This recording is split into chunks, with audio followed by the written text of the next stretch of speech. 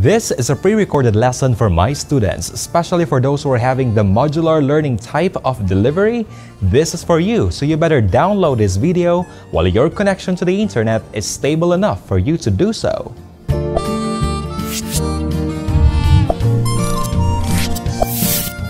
Good day, this is Teacher Raff and welcome to my virtual science class. In this video, we are going to talk about properties of useful materials.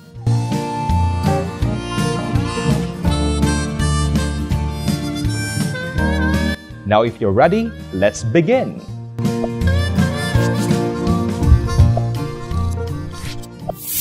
Materials found at home are called household materials. There are many different kinds of household materials, and they serve different purposes. Household materials are sometimes classified based on what they are made up of. There are household materials made of plastics, fabrics, metals, glass, ceramics, chemicals, and combinations thereof, to name a few. The substances that make up these materials determine the properties they exhibit, and the properties they exhibit help determine whether they are useful or harmful at home. What makes a household material useful? What are the different properties of a material that make it useful at home? When do you say that a material is useful? The first consideration to look at is its purposefulness. Useful materials serve a purpose to living things and to the environment. Kitchen utensils, for example, are useful because they aid in cooking and preparing food. Without these kitchen utensils, cooking and eating would most probably be a challenge. Another consideration is its reusability. A useful material can be used and reused for many times. Imagine if all household materials are disposable.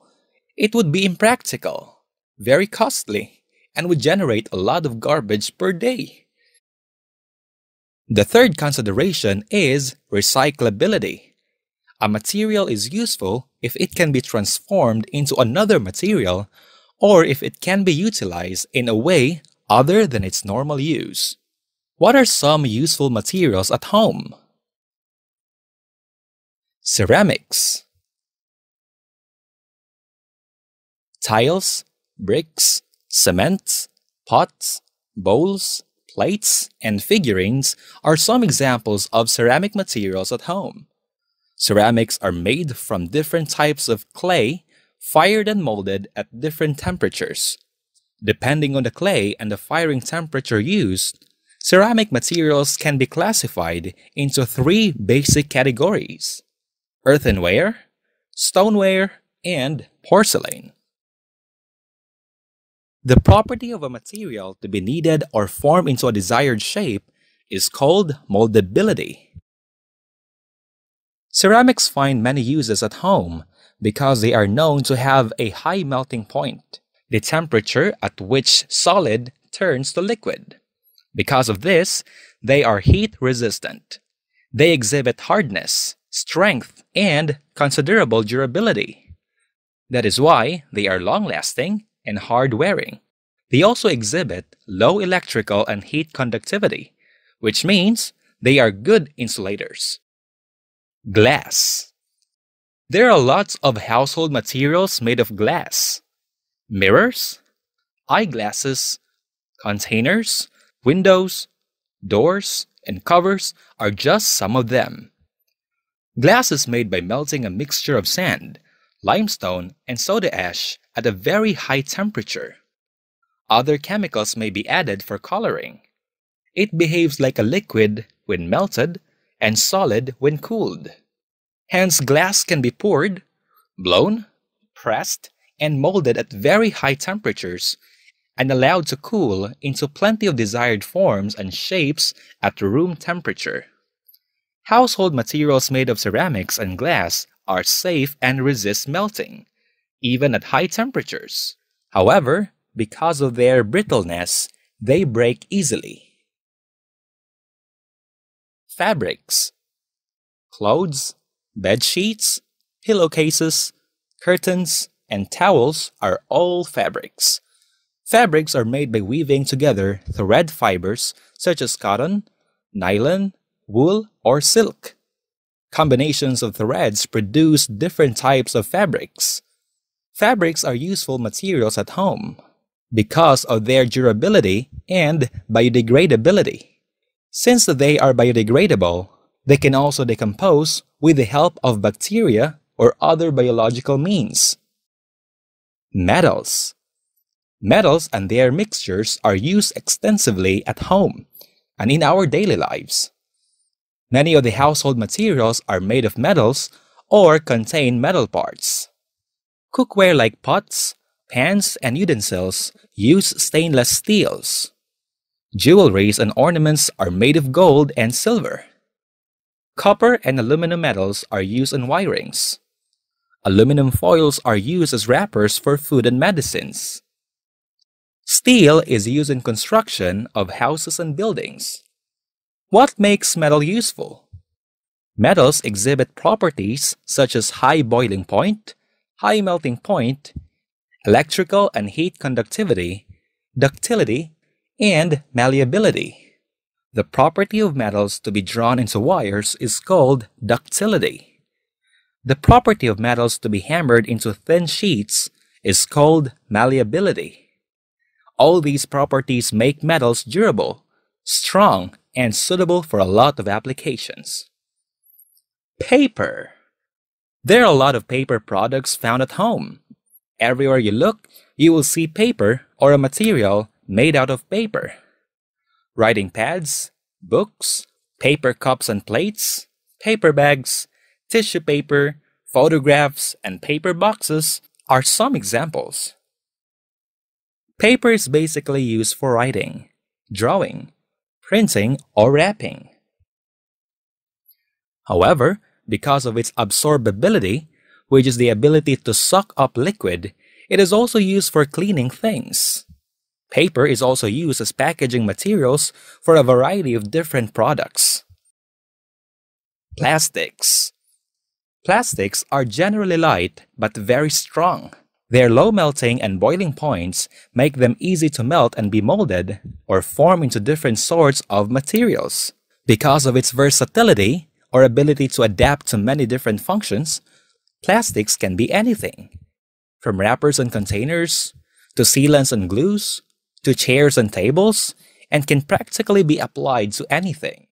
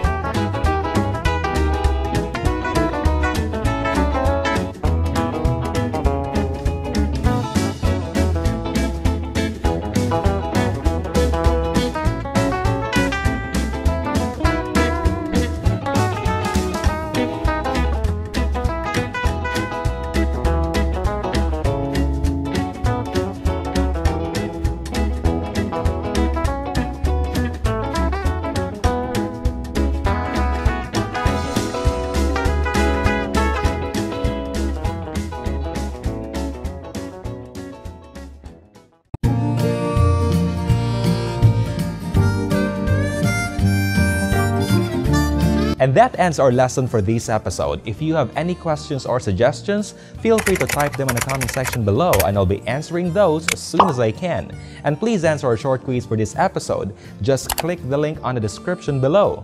Please don't forget to subscribe and so click the bell icon for notifications. Once again, I'm Teacher Raff, and I hope that you had a great virtual learning experience.